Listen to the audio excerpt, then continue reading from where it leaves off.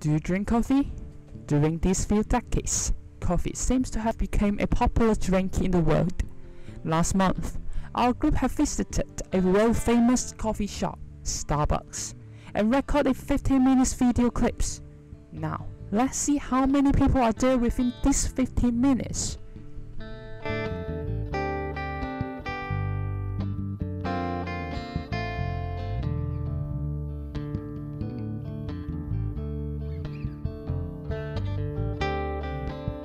According to Statista, about 9,960 million kilograms of coffee were consumed last year. What's the cost of drinking coffee? Paying the price only? Probably not. Once we make a coffee grounds will become trash instead of being a trash.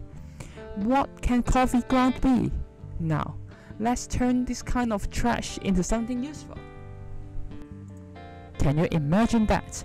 These wonderful products are produced by coffee grounds after certain manufacturing procedures like drying and compressing. Coffee grounds can do more than that.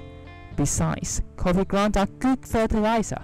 Coffee grounds contain nitrogen, calcium, potassium, iron, phosphorus, and also magnesium. Those are the main elements in chemical fertilizer. We have conducted an experiment to see whether coffee grounds are good fertilizer. Firstly, we put 25 grams of soil in each gardening pot. And to acquire an accurate and clear result, we use soil without any fertilizers and additional nutrients.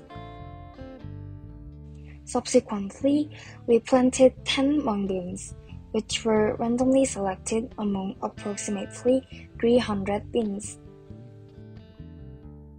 Then, we watered 20 milliliters of tap water every day for the first 5 days in order to make sure that the beans germinate in the same condition.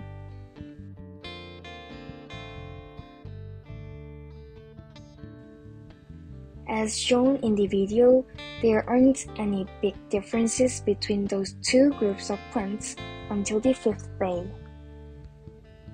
After 5 days of germination, we watered mung bean plants in the left side with tap water, and the one in the right side with brewed coffee grounds mixture, and then we started to record the length of the plants from the 6th day on. Before conducting the experiments, we expected that plants watered with brewed coffee grounds mixture might be taller than the plants watered by tap water. However, the result of the experiment was surprising.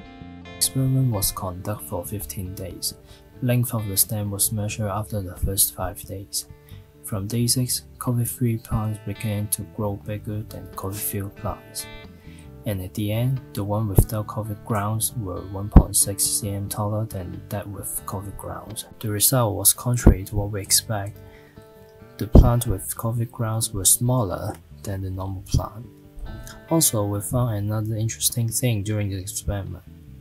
In the gardening pot that didn't contain coffee grounds, the bean continued to germinate, while the beans in the gardening pot that contained coffee ground no longer germinate. So, why did we get this result in our experiment? Coffee grounds contain most of the nutrition that plants need. According to the data we looked up before the experiment, most of the experiment shows that coffee ground plays a booster on plant growth. However, the situation is a bit more complicated.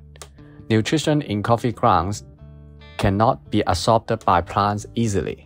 Moreover, while coffee grounds fermenting in soil, it will generate heat, which may kill the plant.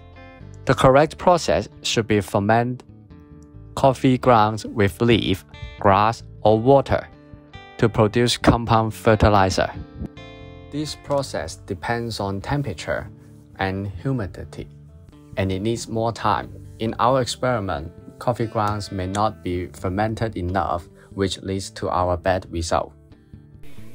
To sum up, coffee grounds may not work as a booster for plants for normal people in Hong Kong.